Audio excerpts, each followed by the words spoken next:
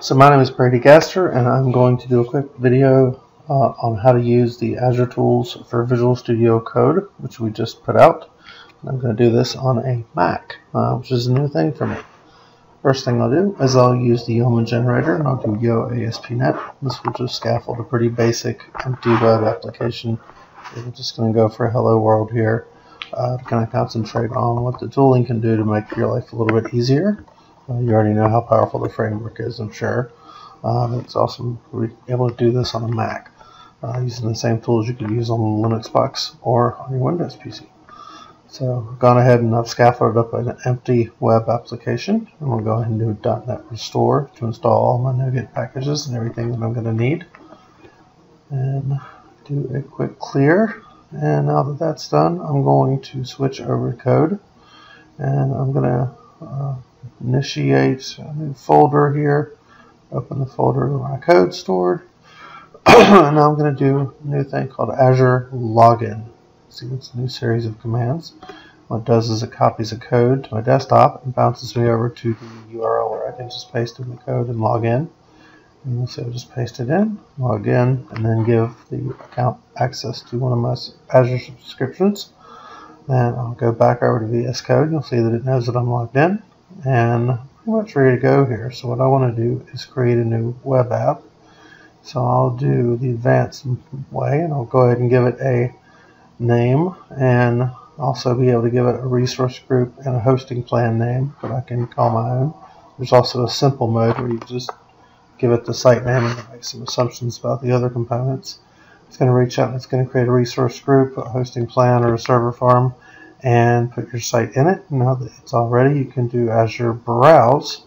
You can do a quick little filtration on all of your resources in your subscription, find you one you want, and it'll bounce you right over to the portal.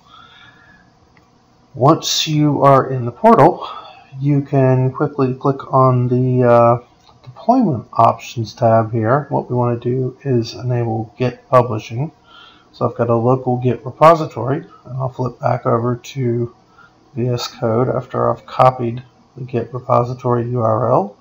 I want to initialize my Git repository right here on my local drive, and then I'm going to open up the integrated command window inside of VS Code.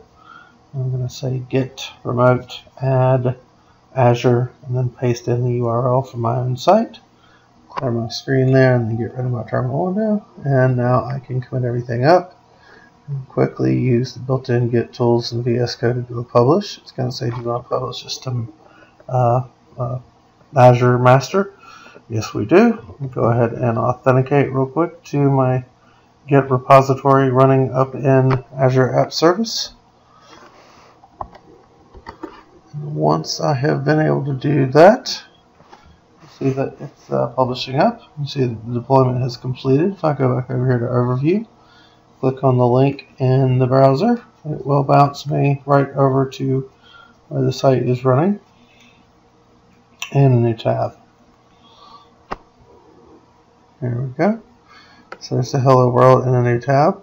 What I want to do is do a customization of my code since I'm running up in Azure. So I'm going to go over to Startup CS and change the message here. I'm just going to say hello from Azure. Do a quick save. Again, flip over to my Git tools inside of VS Code and do a commit. And it's going to go right up to the website that I did create from within VS Code just a moment before. I'll push up to it, and then I'll flip back over to portal here and see what the deployment status looks like. Looks like that second deployment's going, and it's ready now.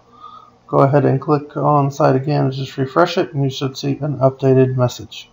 So that's real quickly how you can use Git along with the new fancy built-in Azure tools for VS Code, which you can get to directly in the VS Code Azure Tools Marketplace.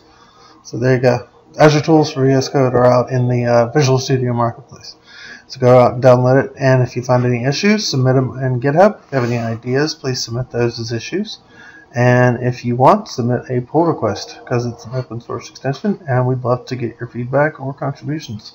Thanks a lot. Hope you enjoy it. Take care. Bye.